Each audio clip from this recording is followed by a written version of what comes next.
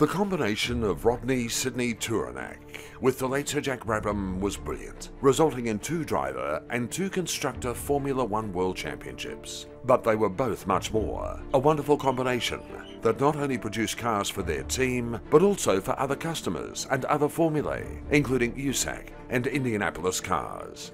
Ron and his brother Austin Lewis created Ralt cars in Australia in the 1950s. Ron drove as well as designing and building the cars, even going on to win the New South Wales Hill Climb Championship in 1954. During this time, Ron had done work for Jack in Australia before he took off to England.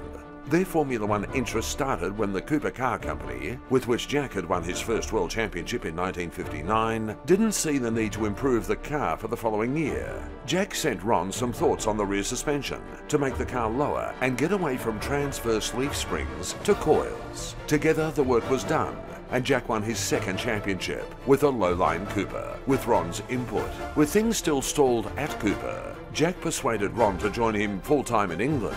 They went on to conquer the motor racing world, with Ron later becoming a high-volume builder of customer cars. Like Jack, Ron was a doer, not a trumpet blower. But what he did was absolutely outstanding.